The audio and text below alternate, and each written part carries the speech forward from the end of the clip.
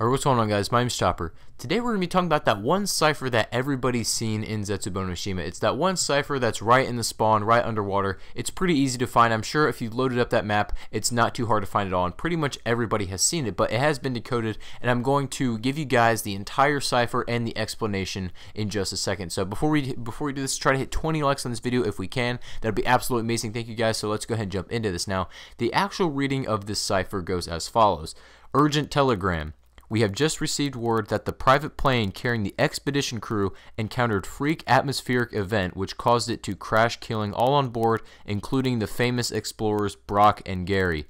This comes weeks after owner announcement about finding the location of Shangri-La. Now, if you don't know who I'm talking about, these are actually the people that you end up saving in Shangri-La when you're doing the Easter egg. Now, you don't actually get to see them in-game. You don't get to physically see their character model, but you hear them. They talk to you through the wall. They tell you what to do and everything like that. Like, basically, you have to keep going back in time to reset, like, because they'll die by something else. So you have to kind of avoid that trap, and you have to, keep going through a chain of traps until they finally make it out. So, Brock, apparently right here, says he's an explorer who found Shangri-La along with Gary, who works for him. He was trying to prove the existence of Agartha. Brock recognizes that the temple wasn't made by an ancient civilization, but was built by people of modern era. After finding the altar holding the focusing stone, Brock attempted to remove it, only to be teleported along with Gary back to the very beginning where they found the temple. Thus, they're put into an infinite time loop. So basically, that's just describing the entire Shangri-La Easter egg, where they try to remove the focusing stone and it just kind of, reset them back to where they started. And that's how you save them in the Easter egg, is getting them out.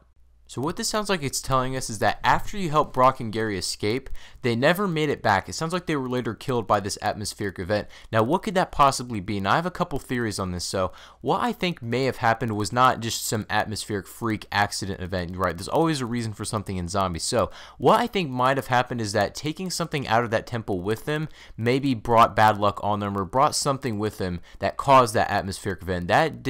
Whatever happened to them, whatever made that plane crash was no accident. It says this is reported weeks after them finding the location of Shangri-La, and so obviously, they have reported it, and they're probably on their way back. They're taking the private plane on the way back to wherever they live, and then somehow, some way, for whatever reason, their plane ends up crashing. Probably not, most likely not by some just natural or just accident event. It was something that they probably triggered in getting out of that temple and messing with the focusing stone and everything like that. So I thought this was super, super interesting, and it tells us some stuff back in Shangri-La, kind of what happened to Brock and Gary, because that was probably one of the most interesting, Easter egg story quest lines that I've ever played, was the Shangri-La one.